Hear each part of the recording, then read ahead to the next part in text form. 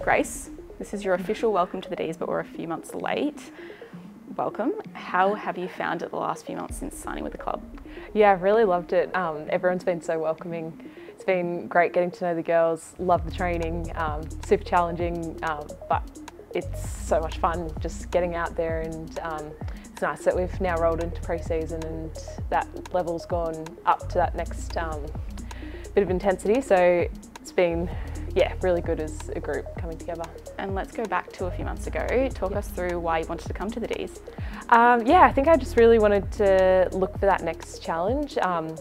Dees, the past few years, have been up there as one of the best clubs in the comp, so playing against some of the best forwards in the comp as well at training every day is a really good challenge. So love going up against the likes of Eden and Kate, and any opportunity I get to do that was what I wanted to do. So kind of love that. And then this year coming in, Mick's really set the tone with the gold standards, and I love that that's kind of where we need to be at as a group, and I think we're all pushing each other every day. So. You mentioned that you're a defender, but for the fans that might not know your journey to the Dees, can you talk us through like your sporting career?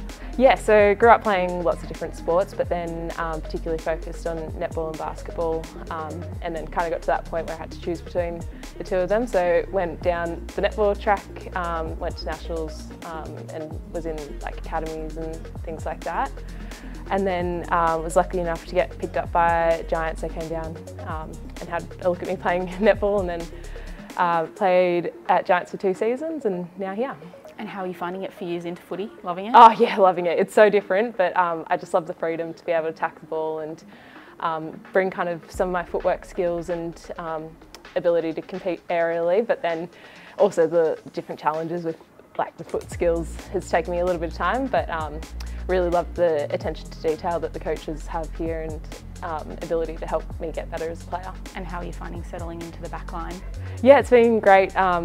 The other players in there have been really good for helping me settle in. So Charles and Maeve are really good at giving specific feedback and helping us connect, where we've got a big focus on trying to connect as a unit and make sure that we're not just individuals out there. I think the more that we can play as one, the better it's going to be. So it's been really good so far. You mentioned the gold standard that Mick has set. What is something that you're looking to get to the gold standard in your game? Anything that you're really looking to hone in on? I think just making sure that I show up each time with the intensity and ability to compete. The more that I can attack the ball and come forward, I want to be known for that in my game, and being really aggressive with my defence. So the more that I can try and implement that and bring that to training, the better. You mentioned the intensity's gone up since the official pre-season. How do you think the group's shaping up? I think it's been really good. Everyone pushes each other at training. The standards have been really high, making sure that everyone's connecting, and I think it's setting us up really nicely for the season to come.